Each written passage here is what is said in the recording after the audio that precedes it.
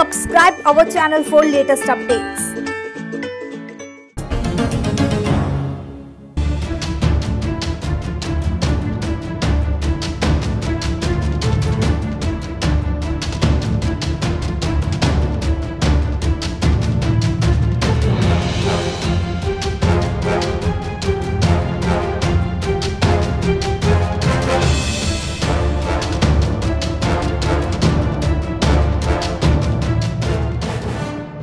पिछले कुछ दिन पहला मौनिक जिंदल आड़तीए के कतल केस विच 2 व्यक्तियों को गिरफ्तार करके 302 के तहत मामला दर्ज कर लिया सी। अज आड़तीआं ते परिवार के मैंबरां ने अनाज मंडी दीआं सारियां दुकानां बंद करके रोस जताया कि पुलिस धारावां विच वाधा करे अते दोषियां नूं फांसी की सज़ा देवे।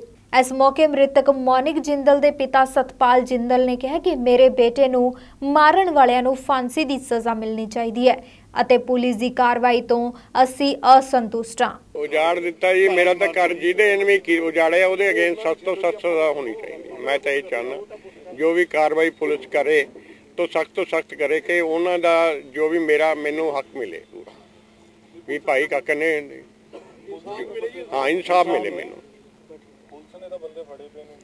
पुलिस फड़े हुए ने पुलिस दे फड़े हुए पता भी की कर रहे हैं कि कुछ फड़े हुए ने कुछ नहीं फड़े हुए कोई कड़ते कोई रख ले ये कोई पता नहीं पुलिस का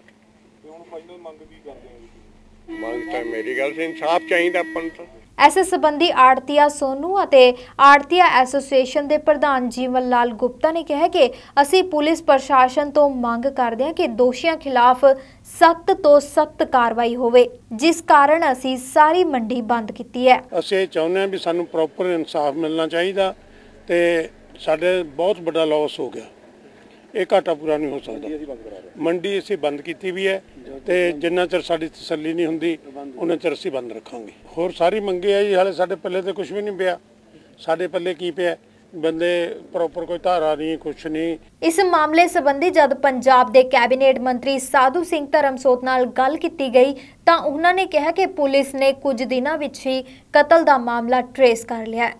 पुलिस ने बहुत वधिया तरीके नाल ड्यूटी निभाई है ते पुलिस नूं मैडल मिलना चाहिए।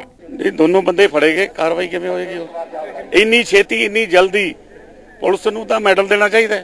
नाभा तो भुपिंदर सिंह की रिपोर्ट चैनल पंजाब न्यूज़।